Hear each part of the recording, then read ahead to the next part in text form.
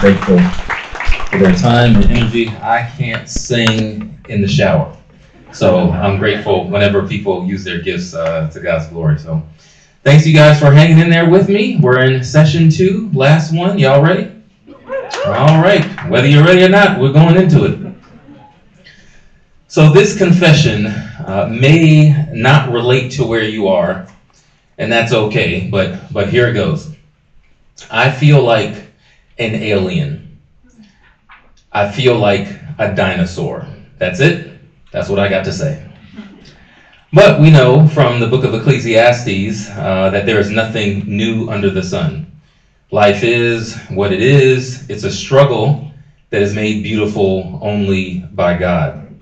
It's a sojourn of pure survival for some who hold on for dear life at every turn, white-knuckled, because for them the roller coaster is always on the brink of derailment, and for them joy is elusive.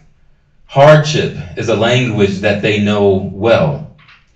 Others, however, thrive spiritually, socioeconomically, physically. Not that everything they touch turns to gold, but they enjoy tangible and intangible assets. And most importantly, these people tend to champion a perspective that enables sober-minded, measured, and responsible comportment in this world, or so we hope. And these dynamics are easy enough for us to understand, so I won't belabor the point. But as I've just entered the 4-decade line of demarcation in life, I'm 42, I'm feeling increasingly foreign in ways that are more profound than being an African-American immigrant serving here in Canada. My status is permanent resident, but with all due respect, it doesn't feel permanent for me because it's just not home. In more ways than one, I am from a galaxy far, far away. Let me explain. I wasn't shaped by religious or faith-based communities as a child. There was no church attendance, no summertime vacation Bible school for me or my family. I came of age in a mixture of volatility and stability, a shaken, not stirred martini of militarized, that is, disciplined, predictable living, that kind of life at home. But then on the other hand, I had a kind of lean on me atmosphere at school. I was shy and still am, studious, kind, and otherwise an outlier, which meant that coming from where I did, you had to fight. And so I did. I was never the instigator, but I was taught that if you become the subject of somebody's problem and they begin trying to solve it with their fists, oh, you better defend yourself. Or else. The only Christian I knew as a child was Joseph, a straight-A student who was also my best friend, who was caught in a hail of bullets while riding home from church with his brothers one evening. His life ended at the tender age of 13. Again, I'm 42 now, so that's a long time ago, but I still remember seeing his photo, his school photo, in the Metro section of the Washington Post one Sunday afternoon, detailing how the life of yet another young, gifted black male had been taken. It felt surreal, it felt unfair, and it felt very personal. So yes, I've had hills to climb, I've had some weary days and some sleepless nights, but that's not the cause of my isolation in this particular iteration that I'm going to talk to you guys about this morning. It's more so that the fundamental diet that I was spoon-fed as a child is a world apart from what many, many people, my junior, today are experiencing. And the gulf, if I'm honest, probably only widens in each day that goes by, each month that goes by, each year that goes by. So let me explain. Context clues and rational thought and reading Rainbow with LeVar Burton and Where in the World is Carmen Sandiego? These things were my life as a kid. I had chores. chores, somebody, that were non-negotiable. And if I ever were to muster the audacity to even breathe disrespectfully towards one of my teachers or my parents, the consequence would not make for a pretty sight, I'm trying to tell you. The only timeouts that I had any familiarity with were football or basketball. There was no cash apparatus by which donations could be transferred to fund my adolescent wares. I would scratch and I would claw and I would beg and borrow and work. Keyword here, work, like a real job. Work at Burger King and Ross for any kind of extra thing that I wanted. And lastly, I was taught to write in cursive. Cursive. And I had to turn in homework assignments that were completed by hand, where your fingers were all fatigued from holding the pen or the pencil, where it would wear a groove into the side of your finger. You know, pencil sharpeners were everywhere. There were the big ones at school. At least at my school, they were always breaking, but no fear. Hey, I got a pint-sized version in my book bag. My little handy-dandy trapper keeper in my desk. I had them everywhere. And even as word processors, dot matrix printers, and the internet began arriving on the scene, my parents, Bonnie and James Ellis, remained steadfast in making me read books, magazines, comic books, the TV guide. It didn't matter at all to them what it was, but I was a kid with boundless energy. I was a little small, little something, and they had a little afro, and they were just like, nah, he'll get into things. He got to read. They tell me, go to your room and read something. And then I couldn't just do that, but they say, well, when you finish reading, I want you to come and tell me what you read. And my parents checked my homework. I mean, it probably wasn't until the 11th grade that they kind of cooled off on that a little bit. While recognizing that I am not the standard bearer, the landscape of how students are assimilated into what it means to learn has changed drastically over the past several decades, is all I'm saying. And to me, some of the changes are not necessarily the best. In his book, Good News About Injustice, A Witness of Courage in a Hurting World, Gary A. Haugen asks these questions. He asks, are we raising children to be safe or to be brave? Are we raising our children to be smart or to be loving? If his name doesn't ring a bell, the global organization that he founded protects the poor from violence in the developing world. It's called International Justice Mission, or IJM for short. It began in 1999 as Gary, a devout Christian, a devout Anglican, was already a noted human rights attorney based in New York City, who'd eventually landed a job at the Department of Justice in the U.S. He was leading a genocide investigation in Rwanda with a team of international lawyers. Now, I tend to think that Gary and Micah may have gotten along. These latter verses that we're going to consider for a little while today are trendier than the former ones that we looked at, especially verse 8. At least in some Christian circles today, even if their consistent actions only hit discordant notes that undermine this verse, or if they misinterpret the verse altogether, maybe expressly in the backdrop of pandemics that are both microbiological and racial, lots of people nowadays want to be counted among those who act justly, who love mercy, and who walk humbly with God. And this is what we find in Micah 6 through 8. With what shall I come before the Lord and bow down before the exalted God? Shall I come before him with burnt offerings, with calves a year old? Will the Lord be pleased with thousands of rams, with 10,000 rivers of olive oil? Shall I offer my firstborn for my transgression, the fruit of my body for the sin of my soul? He has shown you, O mortal, what is good. And what does the Lord require of you? To act justly, and to love mercy, and to walk humbly with your God. Before, God was speaking through Micah, whereas now you'll notice the parentheses are gone, and Micah, is addressing mere mortals on behalf of himself, another mere mortal. He's looking to illumine how foolish their behavior has been. And just to be clear, how we understand justice and mercy and humility is not revealed in an object or a principle. It is revealed in a person, Jesus.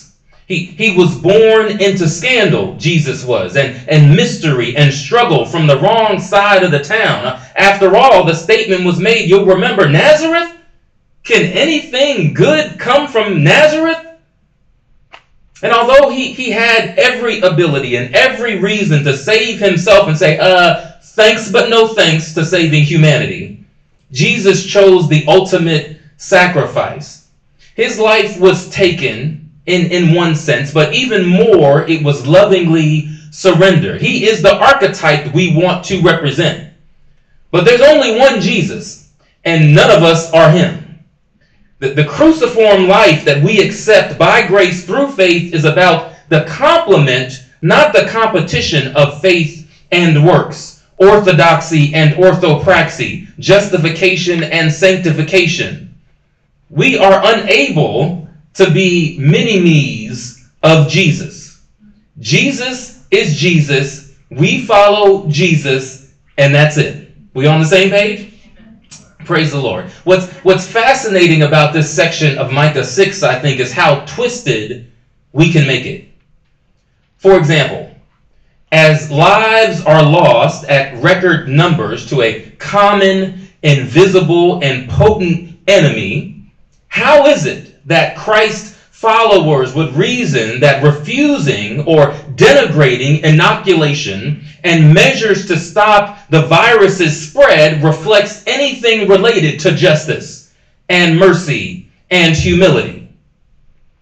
I'm just saying, for me, it's absurd that a Christian can justify throwing temper tantrums about wearing masks or submitting to travel passports because of their rights in the face of the Pauline admonition to value others above yourselves. It's kind of hard to authenticate that you love God with everything and you love your neighbor as yourself if you won't take the basic best steps that we have available to preserve as many lives as possible with God's help.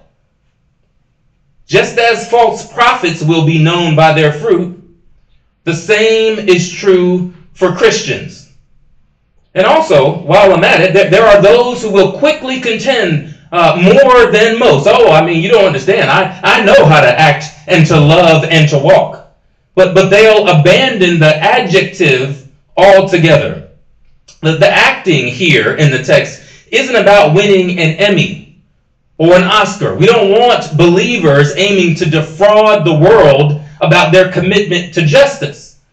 But when Breonna Taylor and when George Floyd and when Ahmaud Arbery are killed in the States and now thousands of bodies of indigenous children are discovered testifying to us from unmarked graves here in Canada at former indigenous residential school sites, and the response of some Christians is to argue that systemic racism is not real, or that though the colonizing mandate to kill the Indian and save the man was bad, yeah, but it wasn't that bad, and people should just stop complaining and move on. I'd like to think that we can appreciate how troubling that is, how that should cause me some problems if I follow Jesus.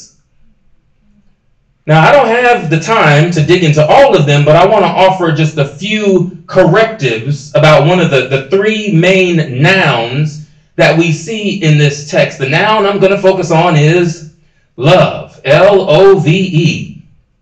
What is love? Is it purely pleasure? Is it a life that is free from boundaries and guardrails because love never says no? Jesus says that he came not to abolish the law or the prophets, but to fulfill them. And in that deferential allegiance to God the Father, that's the context by which he died. Jesus did what he wanted taken from his flesh, in his spirit. He knew was a better option. So he chose to die for us and to obey God the Father. He sacrificed, is all I'm trying to say. So pretty much, no matter how you slice it, love is part noun and it's part verb. It has emotive qualities and tangible, discernible action. It has both. It's a commitment to someone or something to sacrificially benefit the someone or the something. If your significant other or spouse says that they love you, only to spend time with everybody and their mama but you, it makes sense that you would wonder if they properly understand what love is. If a parent showers their child with gifts and praise exclusively and skips over ever levying healthy structure, healthy discipline, then love has been compromised. I'm here to tell you this morning, Scripture is clear that the Lord disciplines those he loves. So this can't be your pie in the sky, we are the world, kumbaya, happy-go-lucky experience. If you want me to believe that you, in the case of verse 8, love mercy, well, there's got to be some food on the plate that I can eat.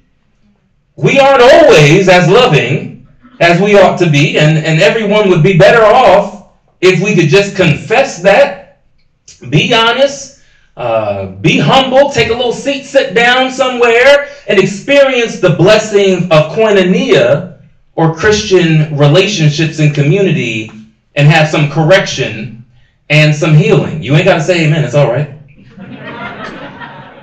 If there's one book that might scare you straight, or challenge you to face the maladaptive shortcomings of this generation head on, it's this book, Lost in Transition, The Dark Side of Emerging Adulthood. It's by Christian Smith.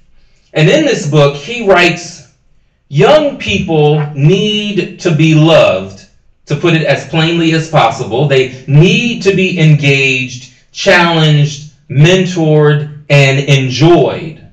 He goes on to say they, like every human being, need to be appropriately cared for, no matter how autonomous and self-sufficient they may think they are. Now, I think that all of us can affirm that truth. Frankly, I'm just going to be honest, some young people get on my nerves. And I'm just here to tell you, it's okay to say that. Maybe not in front of them, but you can just be honest. It doesn't make you a terrible educator. It makes you a human being who has, experiences in life. Nevertheless, they are who they are, partly because of us.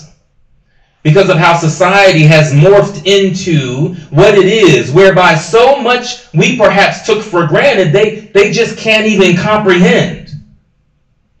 Despite what does or does not happen in their home, many of today's students only know divorce and polyamorous living, where cohabitation is the common norm.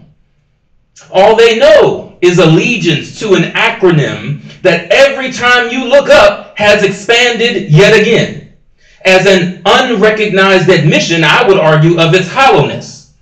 They've been told that inclusivity is the only way. So when self-made inclusivity advocates begin excluding them based on one or two variables that no longer fit the game's politics, it sends them, these young kids, into a dark spiral. And someone has to show them a less traveled, unpopular way that isn't likely to be tweeted about. It won't trend on Instagram, but it will save their life That way is not an idea. It's not a concept. It's a person. His name is Jesus. Now, we want them to be educated. We just don't want them to be educated fools. We want them to get an education, but we don't want them to walk around like they're hot stuff and they can't do the functional things in life, much less the deeper things in life that are required. As I said, I'm not an educator classically, so I can't provide you with instruction about classroom management or how to teach better introductory algebra, and that's important stuff. I can say, however, that you cannot properly educate kids if your highest aim for them is survival by North American standards. It cannot be about them matriculating through life one day so that they'll have a church that they barely go to, but they call themselves a regular attender. And they'll be the kind of people that are in church, but they're not. The church isn't in them. That it's a movement from the inside out. They may though have a decent job. They'll brew beer in their basement. They'll shuttle their kids to like 200 sports practices every week, and they'll think that they're taking their health seriously because sometimes they take the stairs at work up to the second floor.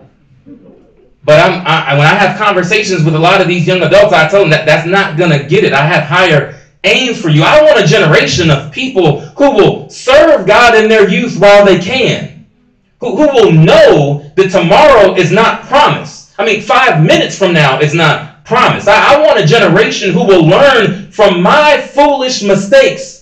But that means that I have to tell some of them, not all, of what went down and how God was with me through everything. If your heart's desire is to see the students in your care, to act justly, to love mercy, and to walk humbly with God, you don't need to take on the weight of the world. That's only going to result in your ruin. Instead, you need to be a godly educator who leads by example, who empathizes with their struggles but will not uphold error. The X's and O's, I'm telling you, I'm not an educator, but they matter. You want people who can calculate things correctly. You want people who can, do all the things that they need to do, who can put a good sentence together. These are important life skills, but better that someone has tough conversations with them now than for them to turn 29 one day and never have experienced someone who loves them enough to tell them the stone cold truth. And it's going to take a village to see them through to the other side. You can't do it by yourself. You can only roll up your sleeves.